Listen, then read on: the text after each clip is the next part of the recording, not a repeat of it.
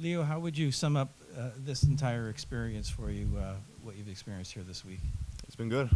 Started off in Vegas, watched the games and some media stuff, and flew back here to Buffalo and had a great few days here.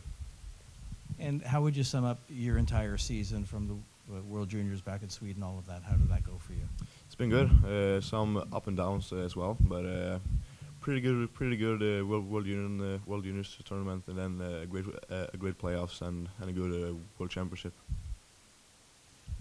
Leo, did you expect when the season began that you were going to be able to play at the World Championship and then have as good of a tournament as you did? And what were some of the things that you learned about yourself at that event at the end this spring?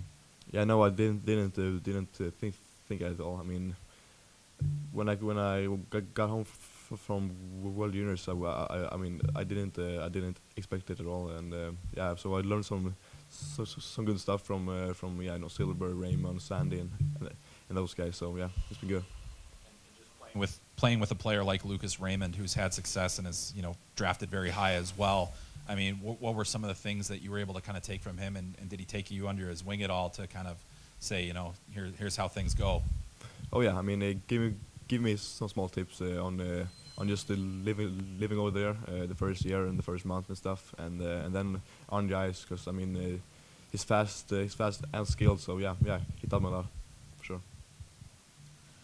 Leo, lots to talk about Connor Bedard. There's been lots to talk about Connor Bedard for the last couple of years. As a player who's at the top of the draft, but in that tier below Connor, what's it been like to not be battling for that number one for the last little while? Does it take the pressure off? Is it frustrating that you're not in that conversation? What's it been like? I mean, it's been okay. I mean, he's a great player and person now that I met him. So I mean, I'm just playing for myself now. So yeah, and I've been doing that now the whole season.